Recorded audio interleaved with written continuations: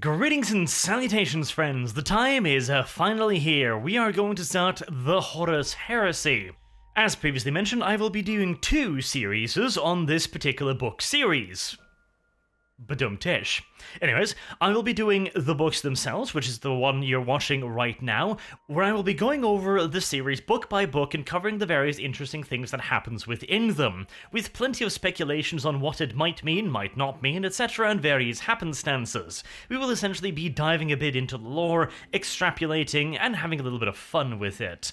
This will obviously be a somewhat ranty series, and the episodes will be quite lengthy, but if I know my audience, that's not going to be a problem. And the second series is going to be my larger lore series take on it, where I will be covering major events, like for example the Battle of Kalth, or the Gate Betrayals of Istvan, etc, etc. Those videos of course are going to be considerably harder to plan, let's just say. Custom-made art, planning it out, gathering all of the irrelevant information, making it into a somewhat coherent mess, and then trying to release the damn things. If I learned anything from the Armageddon series, it is that nothing ever goes to plan. A lesson I really should have learned fucking ages ago, but here we are. Anyways, those will be properly scripted and planned out, unlike this series, which I plan to simply just rant my lily white little ass off. So, without further ado, let's get into it. The first book starts rather prophetically with the words, "I was there the day Horus slew the Emperor," which might just be the most blatant piece of foreshadowing I have seen in my entire life.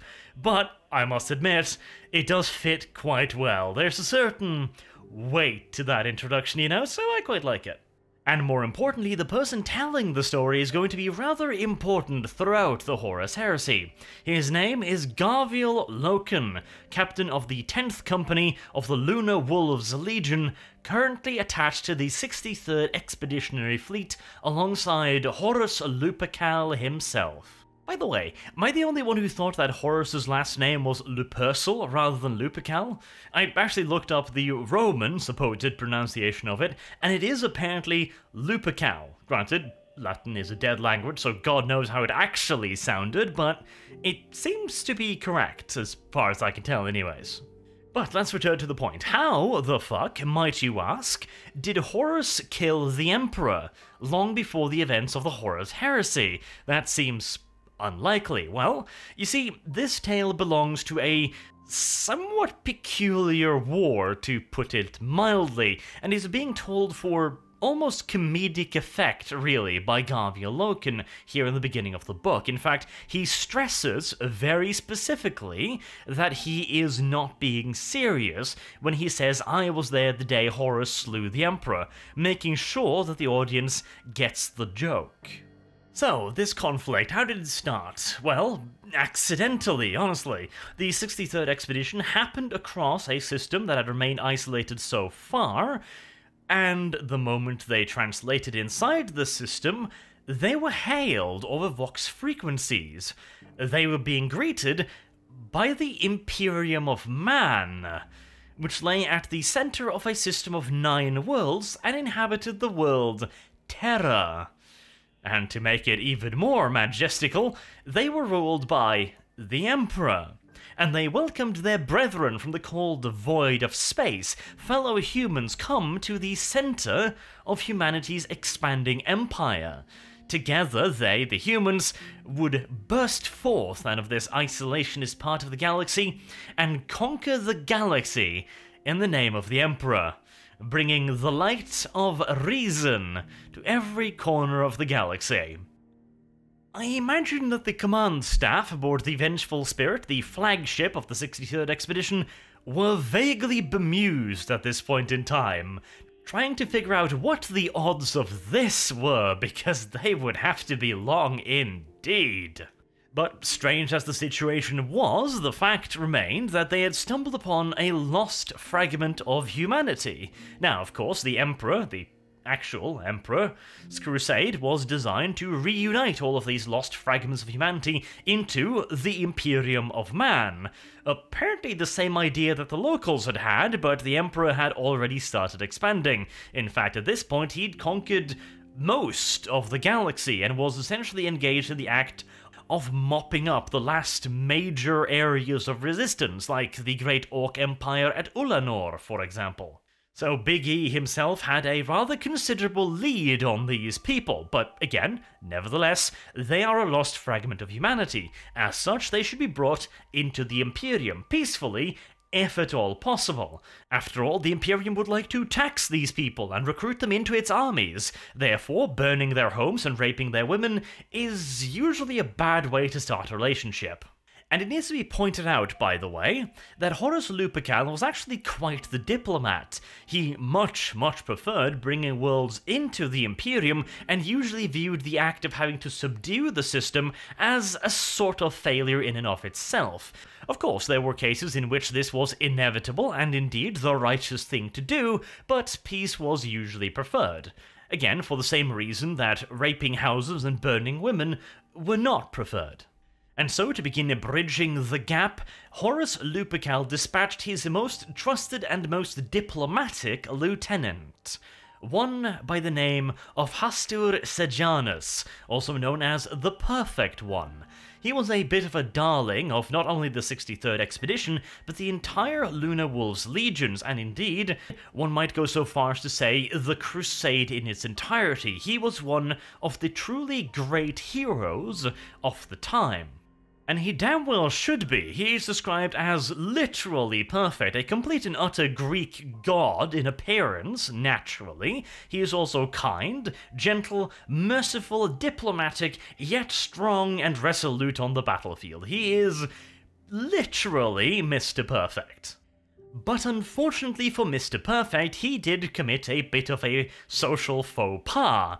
He explained to the Emperor, quote-unquote, that he was sent by the other Emperor, and his Emperor was better than this Emperor because his Emperor was the one Emperor, and therefore the other Emperor could not be the one and only Emperor because he only had an Emperor. God fucking damn it. Anyways, the fake Emperor decided he was insulting his honor and had him killed. Right there in his throne room, snip, off with his head. Now, I gotta question just how perfect the bastard was when he met a guy who called himself the Emperor and then said, "Hello, I bring greetings from the Emperor, Emperor." You what? Who do you bring greetings from? The Emperor. Wait, I'm the Emperor. No, not you, the real Emperor. Wait, what? The real Emperor? What am I then? The fake Emperor, obviously. Okay, fuck you very much, son. I mean, I do kind of get it, though, in his defense, Hastur might have been a little bit distracted at that particular point in time. Now, this is a little bit in the future of the Horus Heresy, but I'm going to do this occasionally. I'm going to cover most of the books from the point of view and knowledge of the books, but this is important, and it's from a side story, which I won't be covering. I'm only going to cover the main books. So, Hastur Sejanus had recently happened upon the soon-to-be corpse of a master craftsman in his chambers. This guy was famous throughout the 63rd Expedition as an absolute master jeweler, and Hastur had commissioned him to do some work for him. When he arrived, he found the master slowly choking to death. His windpipe had been crushed. Hastur, of course, immediately tried to save the man, but he was beyond saving. He could not get into a medica deck in time. And naturally, being a rather good lad, Hastur wanted to find out who had done this. The only leads he had was, 1. The man's windpipe had been crushed by a single hand, as there were the indentures of 5 digits on his throat. Now this would require a rather prodigious feat of strength, which narrows down the suspects, although not as much as you might think on an expeditionary fleet. And 2, he had died holding on to a small silver medallion with a wolf's head emblazoned on it. Remember that, because it's going to be quite important later. Hastur did not have much time to investigate, or any time at all, actually, as they had pretty much just arrived in system, and he was sent before he could confide in anyone else. Which meant that, of course, his investigation came to a rather abrupt end. Convenient. But enough about that. With the death of Hastur Sejanus, diplomatic ties had been interrupted, to put it fucking mildly.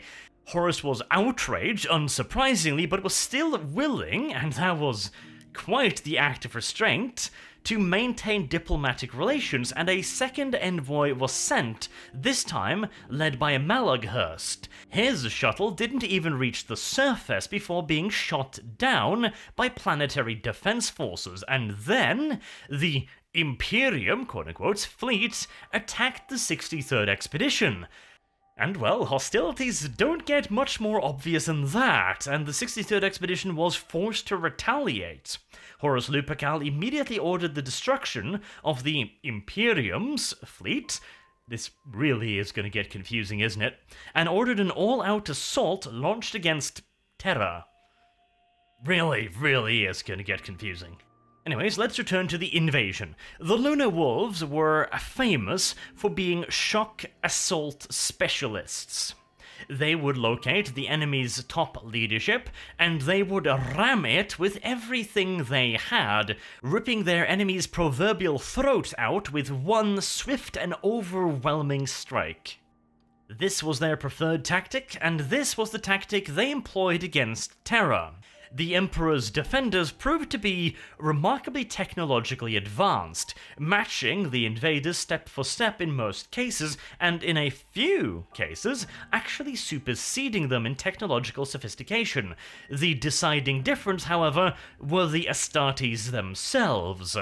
The Emperor's defenders might be wearing power armor and using large-bore weapons similar to bolt guns, but they were unaugmented humans, wearing what was, at best, imitations of Astartes' power armor and weaponry. They had none of the brute savagery, strength, ferocity, tactical acumen, and swiftness of thought that made the Legiones into pound for pound the most effective fighting force the galaxy had ever seen. And it would be a monstrous understatement to say that the defenders of Terra had underestimated their opponents. Their navy in orbit was horrifyingly outmatched. Despite outnumbering their enemies, the 63rd expedition had several capital ships in it, which were more than a match for any navy vessel of the Imperial Navy. And the vengeful spirit herself was more than a match for a dozen of the poor little bastards. Not to mention, the Imperial Navy also got to experience what it was like to be boarded by Legiones Astartes, and it is very important, by the way, to point out we are talking about an actual legion formation here, not a chapter. The 63rd Expeditionary Force contained 20 companies of Legiones Astartes. That's 20,000 of these bastards. More than enough to carry out both a ground campaign and a naval engagement. And of course, they also had elements of the Imperial Army along with them, as well as a Titan Legion, that being Legio Mortis. Against such opposition, the defenders of Terra could not stand for long, and they quickly folded. Even the Emperor's elite guards, the so-called Invisibles, named due to the fact that they possessed an ancient form of cloaking technology, capable of bending light to surround their form, effectively making them invisible, could not stop the Legiones Astartes. A slight upset, however, was that Garviel Loken, the captain of the 10th Company, was the first man to reach the heart of this Imperium and face down the Emperor. He did so alone, primarily for plot reasons, and just barely beating the Catulan Reivers under the command of Callus Echidon to the Emperor's throne chamber. This was of course quite a point of pride for the 10th Company, to have their captain be the first one there, and a slight point of shame for the Catulan Reivers. They, of course, being part of the first company of the Lunar Wolves, and the second part of their elite formation. The main part being under the command of the captain of the first company, that being, of course, Ezekiel Abaddon, and the second part being the Catulana Reivers, under Callus Echidon.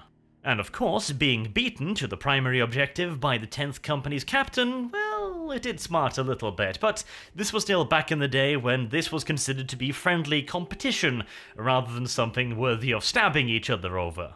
Seeing as he was quite clearly outmatched, being surrounded by some 20 demigods, the Emperor quickly surrendered. However, he asked one last boon. He asked to be allowed to surrender not to some no-name captain, especially not to the captain of the 10th company, but to the leader of the Imperium of Mankind.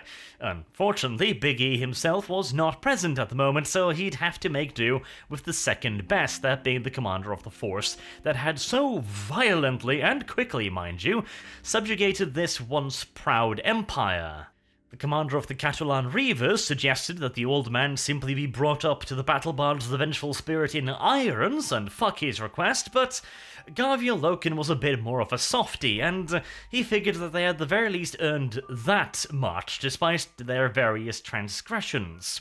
So he voxed up to the Vengeful Spirit and requested Horus to personally come down and receive the Emperor's surrender.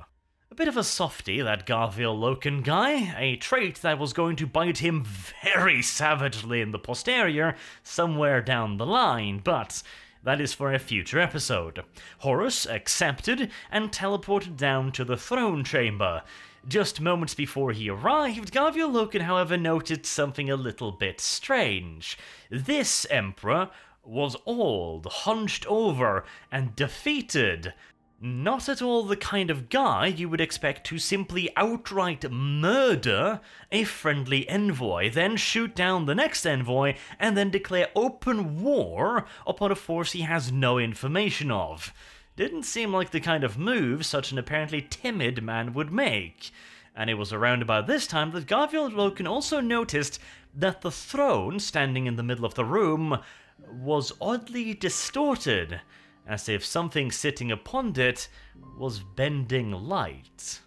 It was too late to shout out a warning. The Emperor was not surrendering. He was still sitting on the golden throne, which turned out to be a weapon system. At the press of a button, a force field began expanding within the room, the open room, on top of a gargantuan tower, pushing Loken and the Catalan Reavers right off it, sending them falling hundreds of meters down to the pavement below. Garviel Loken was just barely able to hold on and prevent himself from being flung out of the room as Horus Lupercal fully manifested in the center of the throne room.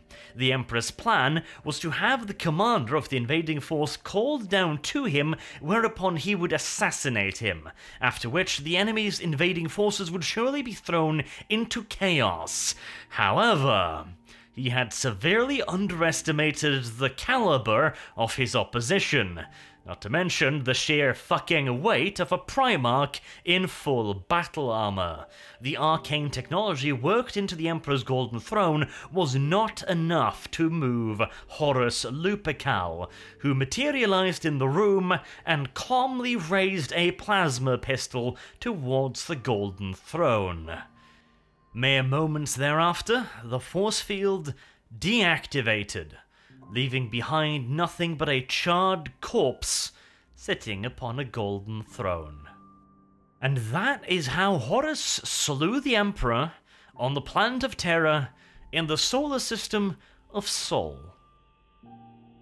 Now, I would be lying if I said I didn't find the symbolism a little bit heavy-handed, as in a garbage truck parked on my testicles kind of heavy-handed, but I get the reason why. It is certainly a nice introduction to the book series, although I'd consider Garviel Loken's remark that the Justarian Terminators, being clad in black rather than the grey of the Lunar Wolves, making them appear as if they were some other Black Legion.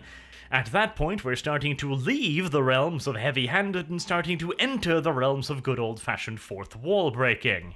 And speaking of the fourth wall, the Lunar Wolves' 63rd expedition was about to be assaulted by a very, very different adversary, namely a bunch of poets, writers, songwriters, various musicians, and all manners of nonsense. The Remembrancer Order. This motley crew had been organized and dispatched to the various expeditionary fleets on the order of Malcador the Sigillite. Their mission was simple enough. They were to remember everything about the Great Expedition, be it in the form of verse, poetry, song, pictures, paintings, or whatever else they were specialized in. The idea was, quite obviously, to lend an air of mystique and good old-fashioned propaganda to the great venture.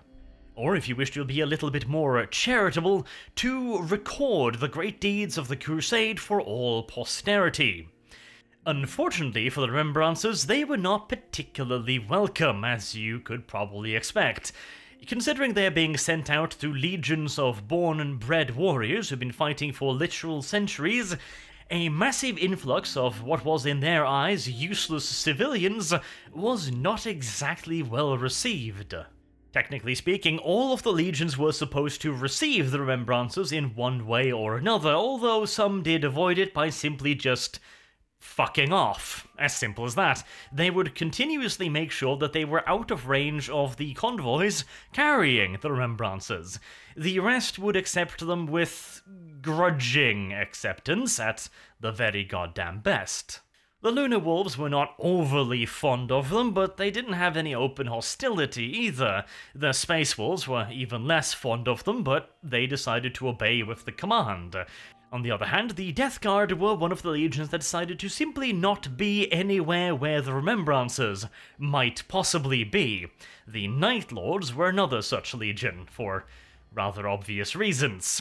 The only legions that gave them any kind of a welcome really were the Thousand Sons, who accepted them as a form of curiosity more than anything, and they viewed them as a potential tool for the future. If these remembrances could record the Thousand Sons' great deeds and how they use their powers, then perhaps in the future this could be used as a tool to convince others that the Thousand Sons were not, in fact, hellspawn demon monstrosities who fired lasers from their eyes, but instead shining heroes in gold-white armor. And then, of course, there is the Emperor's Children, pretty much the only legion that unreservedly welcomed these new additions, because they are, of course, very, very fond of pictures, musical pieces, and poetry about themselves. Now, with all that being said, it should also be pointed out that Remembrance's orders weren't simply just some random thing that Malkador figured out one night before going to bed. There was a real and proper reason behind it. It was to depict the Great Crusade at the height of its glory, and to communicate that depiction down the line to the civilians, to give them something to believe in, etc. It was propaganda, but it was well-meaning, quote-unquote, propaganda. And it was also meant to guarantee the warriors that was fighting the Great Crusade that their deeds would not be forgotten. That was a point that flew right over the head of a considerable number of them, but hey, details. And even if the remembrances were not welcomed by the Astartes, the Imperial Army elements attached to them were most definitively happy to see them, because, well, how do I put this? Being a man in the Imperial Army, or woman for that matter, was an exceedingly exciting time, if you enjoy being bored out of your fucking mind 99% of the time. The life of an Imperial Army man was, generally speaking, 99.9% mind-numbing boredom and various drills, and then 0.1% actual combat. The vast majority of the heavy lifting was carried out by the Astartes, and the Imperial Army was considered to be a support element. As such, only the most elite of Imperial Army units were ever actually utilized by the Astartes. The overwhelming majority of army regiments were simply utilized for stuff like a garrison duty, policing actions, and holding relatively quiet lines. And so the introduction of hundreds, if not thousands, of crazed bohemian artists that quickly set up shop, distributing all kinds of wonderful things, including vast quantities of alcohol, were heartily welcomed by the local Imperial Army contingents. As for the remembrances themselves, they had set out from Terra the best of their types, the finest composers, the finest artists, the finest pictographers, the absolute best of the best. Being selected for the Remembrances program was a great honor, and none would dare refuse. They set out, in many cases for years at a time, to travel out to the expeditionary fleet.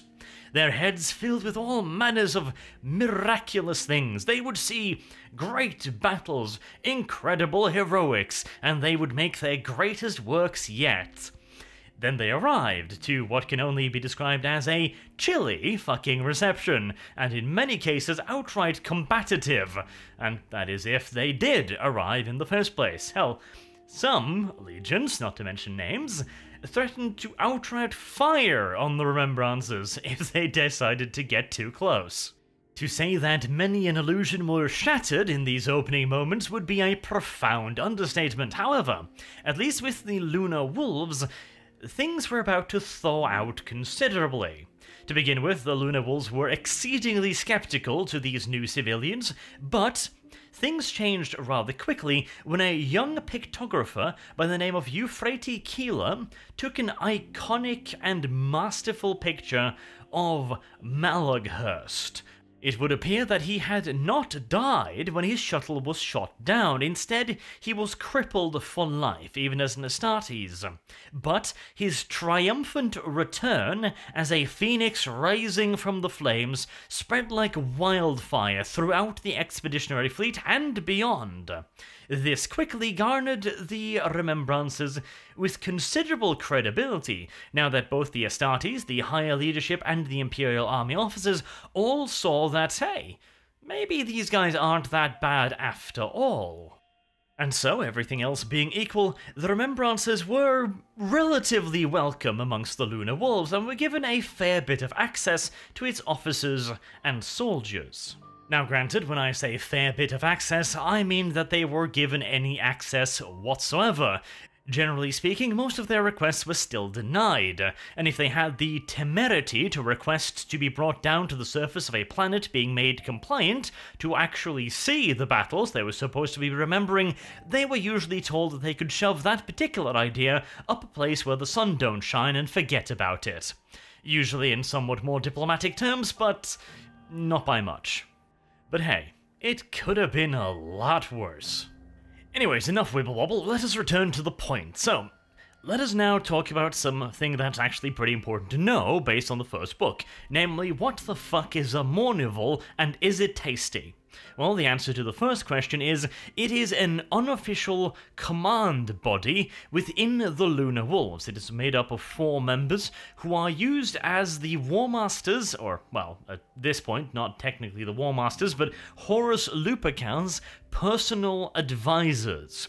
Technically speaking, the Mournival holds absolutely no military or political power within the Legion, beyond their roles as individual captains, and in fact, they see their role in the Mournival as being in addition to and separated from their duties as company commanders, which is why a person in the Mournival could issue advice that would go against the interest of their company, for example. But, of course, in reality, being the 4 closest advisors to the boss man himself means that the body has enormous influence within the Legion. It could in fact be said to be the second most influential organization within the entire Legion, next to the Primarch's office itself. As for the makeup of the Mournival, it must, as mentioned, be made up of 4 people. These 4 individuals must be company captains, which kinda narrows down the possibilities. Before the rather unfortunate death of Hastur Sejanus, he was a part of the Mournival, along with Ezekiel Abaddon, Horus Heresy, and Tariq Torgarden. And yes, I must admit, I'm quite proud of my ability to recite that from memory, and as to the second question, no, in all due likelihood, the Mournival is not tasty. Space Marines are not particularly tender. The observant amongst you have probably already noticed an issue with this. If there are supposed to be 4 Mournival members, and Hastur Sejanus was one of them, then first and foremost that means that introduction into the Mournival is certainly not based on IQ, considering the aforementioned blonde guy decided it was a good idea to bitch out an emperor in his own throne room. Idiot.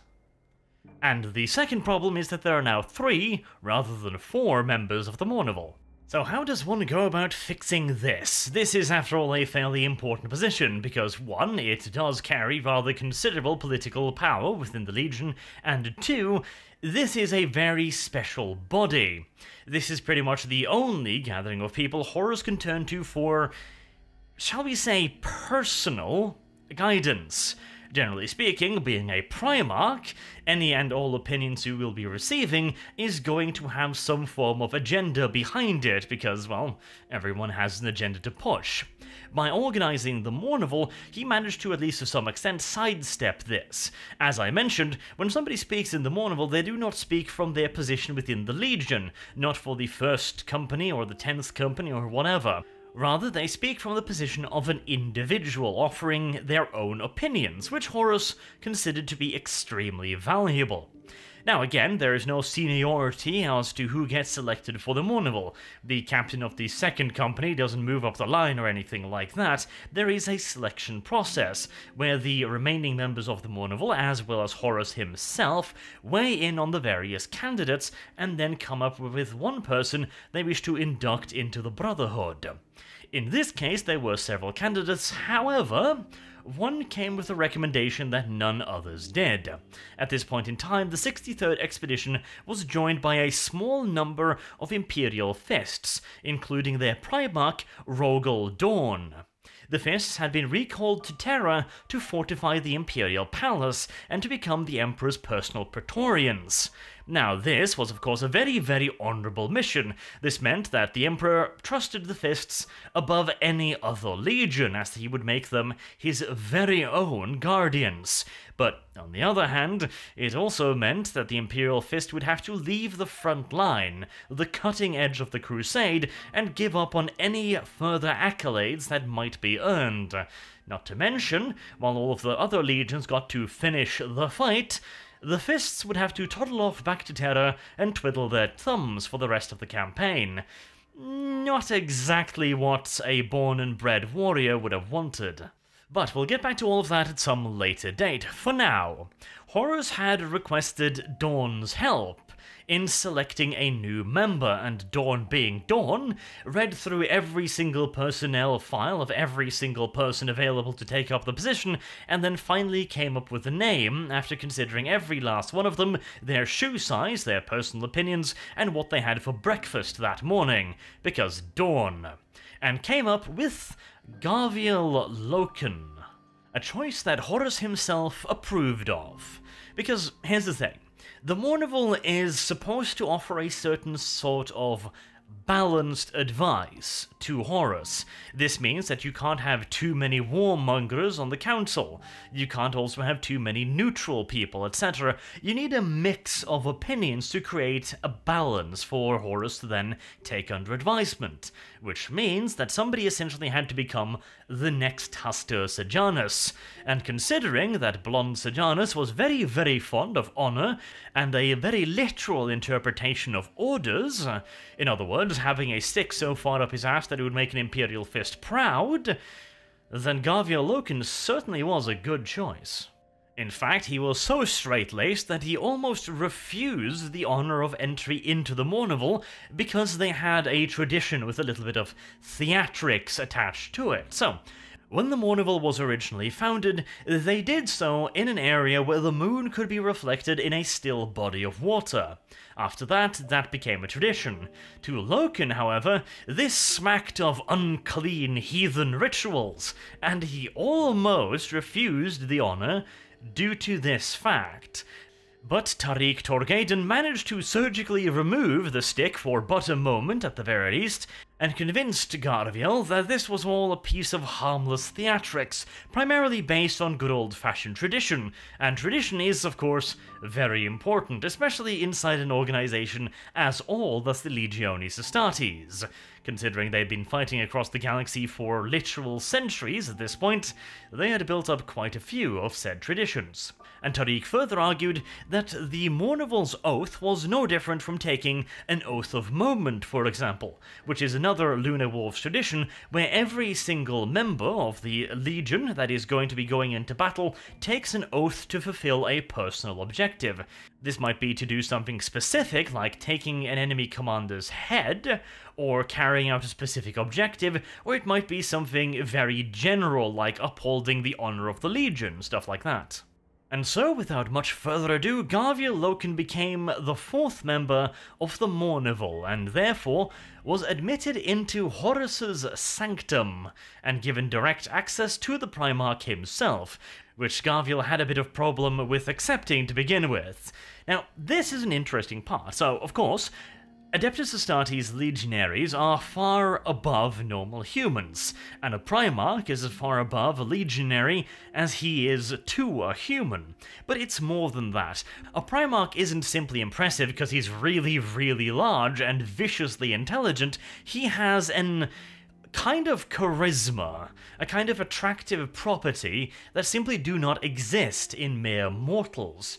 It borders on the edge of a psychic ability, and in fact, there are speculations, especially concerning certain Primarchs, that suggest that that might actually be the case, but, well, that is more or less pure speculation. It is also the possibility that Astartes in particular are genetically programmed to view their Primarchs with a certain degree of extra respect.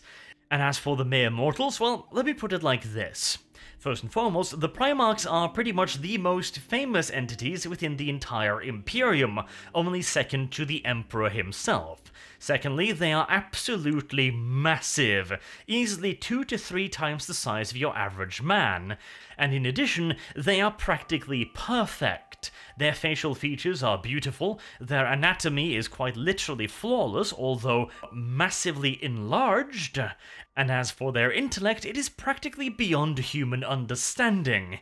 We are talking about a creature here capable of making advanced spatial trajectory calculations for his entire fleet in his head.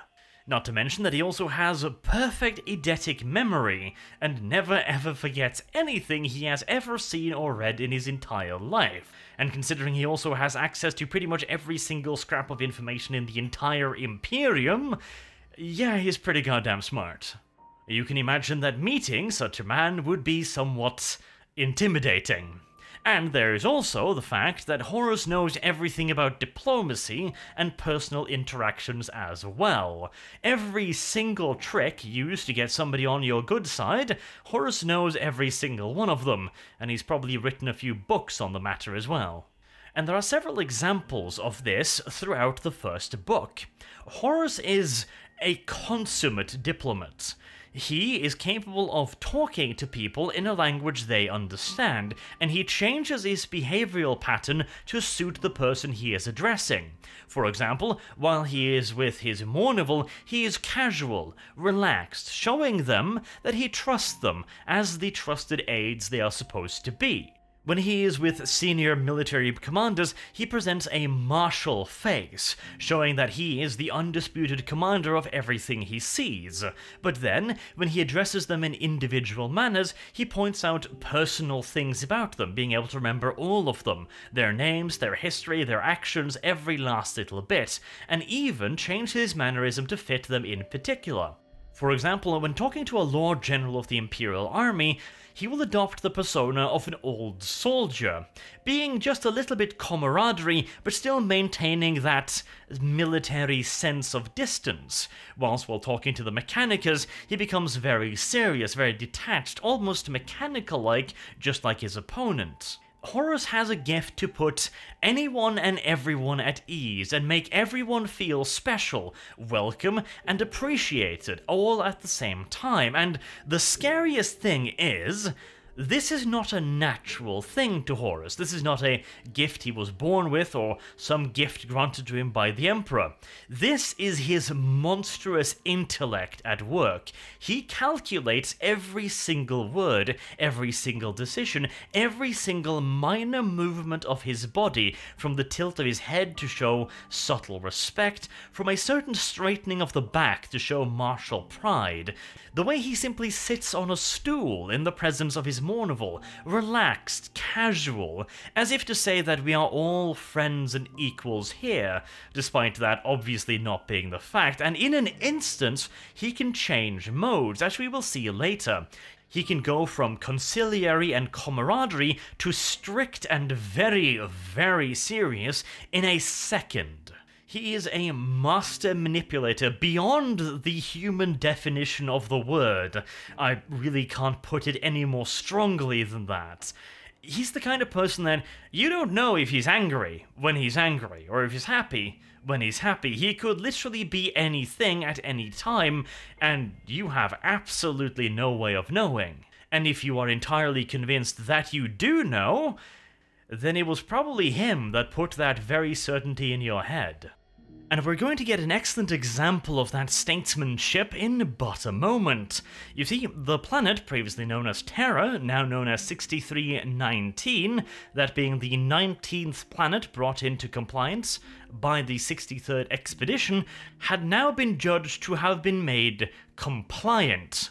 That means that the planet has agreed to comply with the Imperium's demands, which is basically that the entire system will be annexed by the Imperium, and over a period of time, they will be given access to all of the benefits as well as the duties of Imperial society: taxes, tithes, manpower, etc., etc.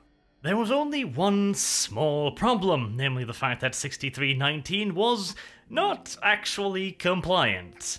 Now, natürlich, there is always expected to be some resistance left after the Astartes have trod all over the place, but this was an extreme situation. There was not only localized resistance, but actually continued military and organized resistance in certain areas. Normally, this isn't really a problem. The Imperial Army would be left behind to garrison the system and take care of any idiots stupid enough to still resist the glorious might of the Imperium. In this case, however, it would appear that the resistance was a little bit stiffer than originally anticipated. The lion's share of the resistance was offered up by a group that had occupied an old mountain fortress known as the Whisperheads. And this was a true fortress monastery in the most literal sense of the word, in that, one, it was one hell of a fortress. It was built quite literally atop a mountain, with battlements and everything required to defend it, and it was only accessible by a singular stone bridge, and secondly, it was one of the most holy places on the entire planet. Turned out that this human empire was a little bit religious, and this was pretty much the crux of their entire religion. And as such, it was fiercely defended by a large number of zealots, who was holding out against everything the Imperial Army could throw at them. This in turn made everyone else in the system think, if they can do it, maybe we can as well. As you can probably imagine, that's not the kind of sentiment you wish to have growing amongst your newly subservient population. The answer then was simple: the Whisperheads had to be mushed. However, again, it was one hell of a fortress, and the Imperial Army was struggling to break it. Due to its location, they didn't have access to many of the tools they normally would have. High-altitude bombers were practically useless because it was that far fucking up. They actually struggled to get enough lift to even get to the altitude, and when they were there, operating at those altitudes was trying, to put it rather mildly, and again, the Whisperheads had no shortages of defenses. Additionally, the fortress was built to last. Aerial bombardment had been tried unsuccessfully and costly, and bombarding it from the ground would be, well, interesting. Imagine hauling artillery batteries up literal mountains. It's not the kind of operation you want to be in charge of, let me tell you. And even if the Imperial Army managed to haul hundreds, if not thousands, of guns up a mountainside, and they managed to supply them with enough ammunition to carry out a sustained bombardment, there was no guarantee that was going to destroy anything. The fortress was built as a literal fortress and modernized. They would require an absolutely absurd amount of firepower to dent it, and even after having broken it open, the fortress was expected to carry on deep within the mountain itself. Basically, the Imperial Army could bombard the place for literal decades, and they still wouldn't be sure that they've rooted out all of the bad guys. And unsurprisingly, the Imperial Army didn't have decades. And as for storming the damn thing, well, as mentioned, there was one bridge, otherwise you had to climb, and, you're gonna have a relatively hard time breaking into a mountaintop fortress monastery by climbing the near sheer cliff walls. and marching large bodies of men across a long stone bridge straight into the teeth of machine guns, well, you can imagine how well that works out. The final option then would be to starve the buggers out. Unfortunately, no one had the faintest clue about how much food they had available inside the fortress monastery, and they knew they had access to water from a spring, so that could also take a while, to put it mildly. And again, time was not on the Imperium's side. Now, you might think, well, this is easy enough, send down the legions and they'll overrun the place in a jiffy. And yes, it would be, but here's the thing. The planet had been declared compliant, which meant it was now the duty of the Imperial Army to take care of it. The Legiones Astartes were very rarely used for garrison duty unless the system was expected to receive considerable attention from large numbers of enemy forces. There were of course exceptions, at which point Astartes were used for extended garrison duty, as was for example the case with the Death Guard, but it was pretty goddamn rare. And in the case of a situation where the Imperial Army had already been handed control, it would almost certainly be seen as an insult to interfere in their business. It would essentially be the Lunavulfs looking down at the poor army men and go, "Ha! So you can't even deal with one paltry, ridiculously heavily fortified mountaintop monastery? Ha ha ha ha! Weaklings." And since Horus really wanted to get moving again, he needed to find a way to justify sending legionaries down to the planet to mop up this last piece of resistance without insulting the Imperial Army. And he used his Mournival, or more precisely Garviel Loken, for this precise thing. Now that Garviel was a part of the Mournival, he could attend the high-level briefings, usually attended by only the highest ranking amongst the Legionaries' expedition. But as a member of the Mournival, he could stand by with the rest of them. And so, after Horus and the rest of the War Council, including the Mournival, had been briefed on the situation, Horus said that this was indeed a bit of a problem, but what to do, as he gave Loken a meaningful glance. And I wish to point out, Horus hadn't spoken to Loken about this specifically before. Loken had been told to be ready when his time came, but that was about it. So when Horus glanced in his direction, Loken didn't really know what was expected of him. Yet he stood forth and he simply gave his opinion. In his opinion, the 10th Company had failed. They had been ordered to subdue all resistance, and clearly, there was still resistance on the planet. Therefore, the planet could not be considered to be fully compliant, and in such a scenario, he would ask the Imperial Army's commander for permission to take down the 10th Company and finish the job. Horus had been banking on the fact that Loken was a very honourable man, and would probably want to properly finish what he had started. And now that Loken had suggested that he would finish what he had started, he had given the Imperial Army commander a way to not only save face, but appear gracious in allowing the 10th Company to take care of this problem that was technically their problem to take care of. Horus had got everything he wanted. The 10th Company departed immediately to take out the Whisperheads, and the Imperial Army, far from being insulted, was actually grateful that not only had they saved face, they had also been allowed to appear magnanimous. Additionally, it gave Horus back a certain amount of control over the battlefield situation. Because again, here's the thing. If the Imperial Army was left to do this, they probably could do it. The problem is, it would take considerably longer. As in all due likelihood, secondary and tertiary revolts would spring up, inspired by the actions at the Whisperheads. This would then lead to a wider war, necessitating a stronger Imperial response. And, well, Horus hadn't come all this way simply to grind yet another human civilization into dust. Horus was of the opinion that when they found a human civilization, they should leave it better than they had found it, and that was the only way to ensure they would stay loyal. Horus was of the opinion that every time they had to be heavy-handed with the civilian population, they only bred resentment. and by extension further resistance, which is pretty much exactly what would happen.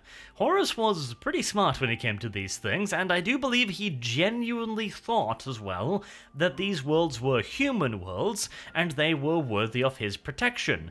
Of course, again, the wider goals of the Imperium had to be taken into consideration, but I really do believe that Horus wanted these wars to be as humanitarian as possible, and as soft as possible.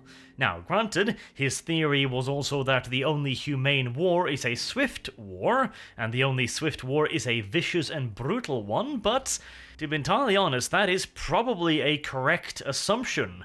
The more vicious and violent a war is, the shorter it is also likely to be. And speaking of brutal and vicious warfare, the Remembrances, or at least a few of them, were about to get their wish. They had been asking to be taken down to actually see the battlefield for a very long time, and had been told no, no, no, and fuck off many, many, many times. However, on this occasion, a small group of Remembrances was selected to go down and accompany the 10th Company. Now, by accompany, I mean they would sit several kilometers away from the objective and watch the pretty flashes on the horizon, but still, it was the closest they'd come so far. One of the Remembrances was Euphrates Keeler, which had already made a name for herself, and they were to be accompanied by a famous iterator by the name of Kirill Sindeman.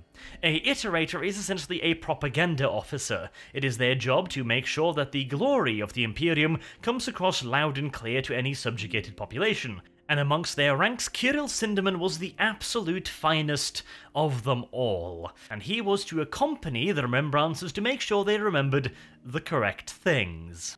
But what about the company they had come to actually observe? The 10th Company was being deployed in usual battle order in full strength. Additionally, Loken had been offered the services of the 1st Company's Terminator elites, the Black Armored Justerians, but Garviel reminded Abaddon that this was the 10th Company's fight, to which Abaddon replied that he would inform Falcus Kibre, the leader of the 1st Company's Terminator elite, that he and his Terminators were just not needed. To which Loken replied with shock, fearing that he might have somehow insulted Abaddon, or Falcus Kibre, a fairly august member of the Legion.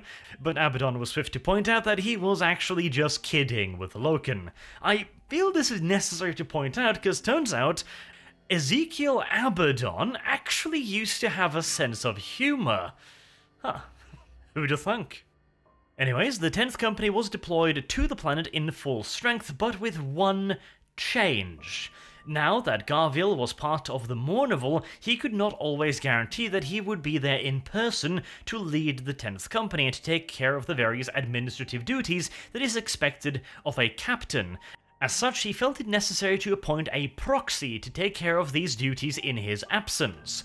Now, normally, the number 2 guy is decided via seniority, and in the case of Garviel taking a bolt round to the face, that would be the case. However, in this somewhat unusual circumstance, Garviel decided to appoint a proxy rather than simply pass it down the line. This meant that the number 2 man, a Xavier Jubal, was passed over for promotion in favor of a younger line officer by the name of Nero Vippus. He was personally trusted by Garviel Loken, and he also thought that he was suitable for the task at hand.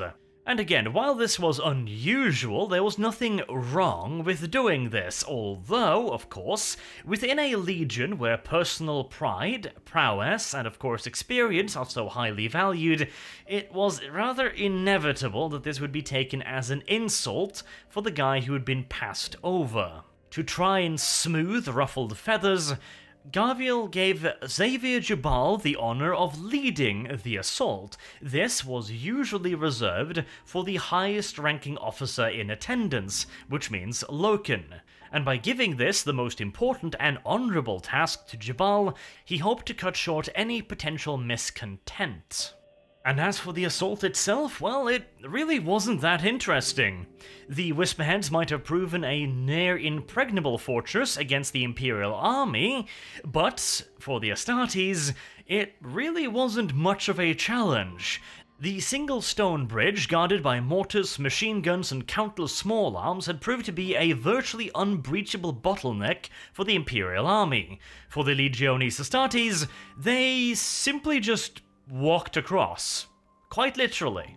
While the enemy's munitions simply just bounced harmlessly off their battle plate. And once they were inside the monastery, that was pretty much game over for its defenders.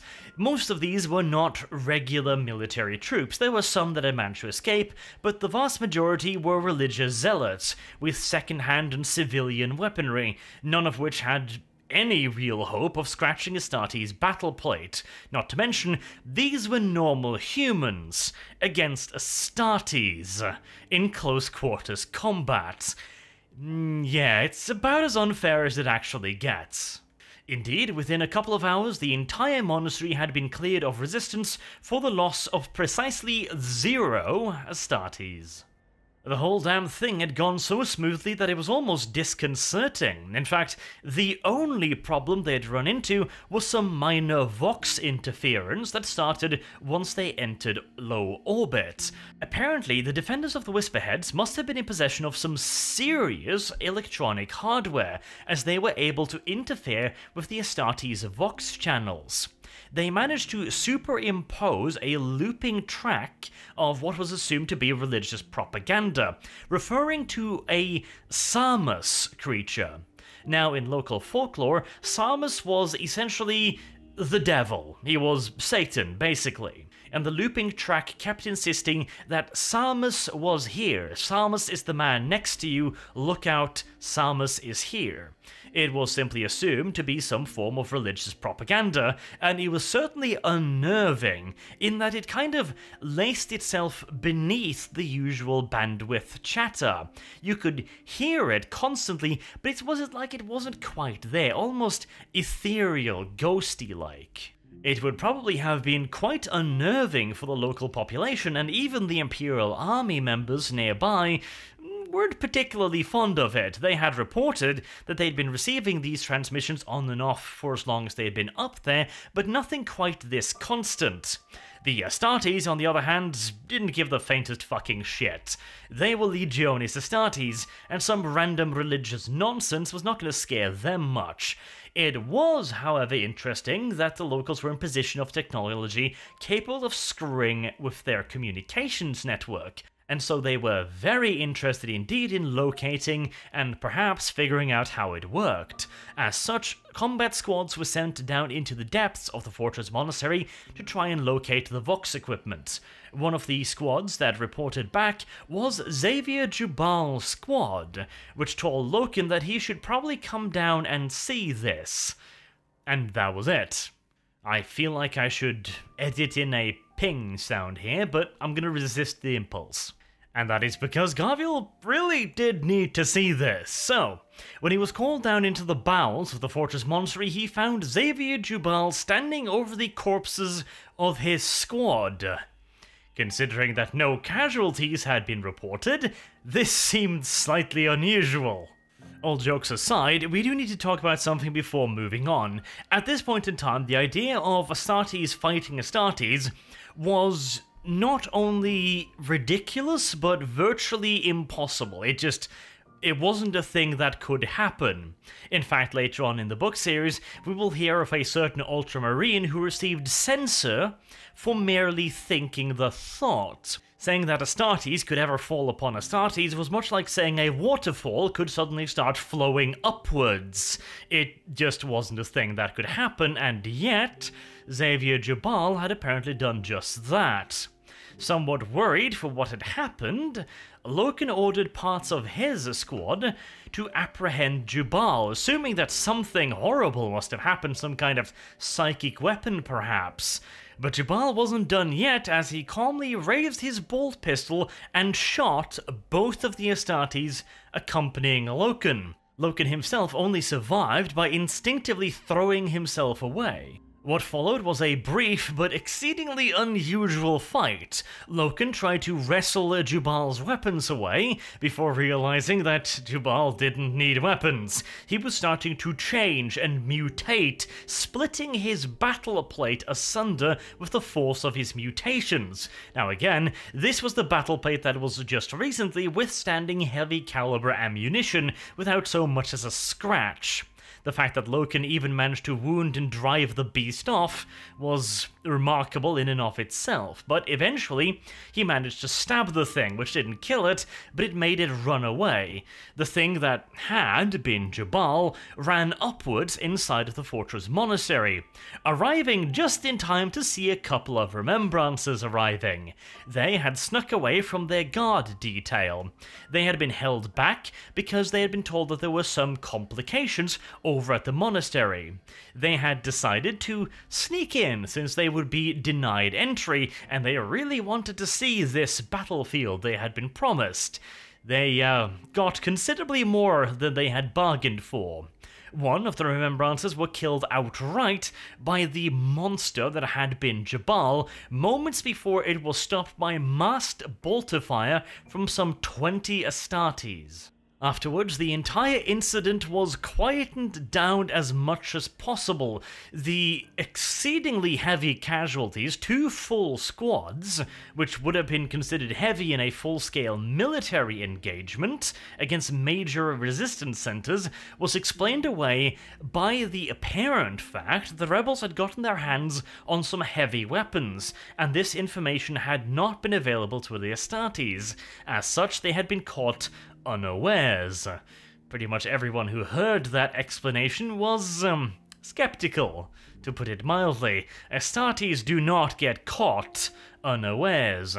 And as for Jubal, well, the beast he had become was explained away as a local animal. However, this explanation, as you can probably imagine, was found to be a little bit lacking by quite a few, including the remembrances who had seen it, and Loken, who was most definitively not convinced, unfucking surprisingly. After the battle was over, the War Master himself came down to the surface after having Garviel taken away to a private room. He had also sent down Ezekiel Abaddon, and presumably his first company. This was quite the big move on his part, almost as if he was thinking that maybe, just maybe, he had a bit of a problem on his hands here that might require a military solution. Luckily, it didn't come to that. In private, the War Master explained to Loken that what he had seen was a demon, and in this case, demon is being used as a bit of a catch-all term. Now, at this point in time, we are also told that Loken and his company, and indeed the Legion, had on multiple occasions previously fought the Densians of the Warp. Now, apparently, this information about demons, being able to exist in the real world, appears to be commonplace. What most people don't know, however, is that these creatures are not mindless spawns of the Warp. Indeed, they are, at the very least to a certain degree, intelligent, although not considered to be entirely sentient by the Imperium at that point in time. Which sounds a little bit self-contradictory, but here's the thing. The wider Imperium considered these demons to be natural phenomenons, essentially. They were creatures of the Warp, things that lived in the Warp, and occasionally they could break into our world. They were, quite literally, a natural phenomenon. There was no planning behind it, no intelligence, nothing like that. It was just simply a thing that happened, like hurricanes or earthquakes. The War Master knew more about it, but he still considered them to be primordial forces. They did possess a certain low cunning and base intellect, but they acted entirely on intelligence. He was not yet, apparently, aware of the gods in the Warp. He ascribed a certain level of intelligence, as mentioned, to the greater demons, for example, and even the smaller ones, but these were not the... how should I put it? The intelligence that we would consider intelligence. The War Master did not consider these demons to be sentient. Instead, they were, again, essentially a force of nature, but capable of a certain level of planning, which required intelligence, which is why they could manipulate our world and weak-willed people. This is what he told Loken, that this demon thing had essentially been able to lay a trap for Jubal, and considering Jubal was very angry after having been passed over for promotion, that anger might have been the chink in his mental armor that allowed the demon to seep its essence into Xavier Jubal. Basically, he told Loken that at that point, Jubal was no longer Jubal, he was a being of the warp. Horus further went on to explain that this was being kept a secret from the Imperium at large because of the threat it might pose, and the fact that the Emperor did not have a solution as of yet. He even shared with Loken that the reason why the Emperor had left the Great Crusade at Ulanor and headed back home was not because he'd gotten sick of fighting, but because he was heading back home to find an actual solution to the problem that was the warp. He also appeared to be a little bit disappointed, perhaps, or maybe even I'd go so far as to say slightly wounded by the fact that the Emperor had not seen fit to bring Horus along with him, and not even bring him in on his secrets. After all, Horus was now War Master. What possible reason could the Emperor have of keeping anything secret from him, his finest son? He clearly was a little bit hurt by that, but anyways, explanation over. Loken now had a much better idea of what had happened, and he promised to keep it all a secret since this was obviously highly classified information. And with that done, all resistance on the planet had finally been crushed at a slightly heftier price than necessary, but still, it was all done, and the 63rd Expeditionary Fleet could leave the system and head back to the Great Crusade at large, and just in time as well as they received a distress call from a Blood Angels Expeditionary Fleet. Apparently, the Sons of Sanguinius had bitten over more than they could chew, and were sending out an urgent distress signal. Naturally, the 63rd Expedition was honor-bound to respond and set off immediately. Whilst all of this was going on, Garviel Loken had one last solemn duty to carry out: cleaning out the cells of the legionaries lost in the Whisperheads, including, of course, the personal effects of Xavier Jubal. Now, the Lunar Wolves were a fairly Spartan chapter. They lived in small private rooms called cells, and they didn't own much.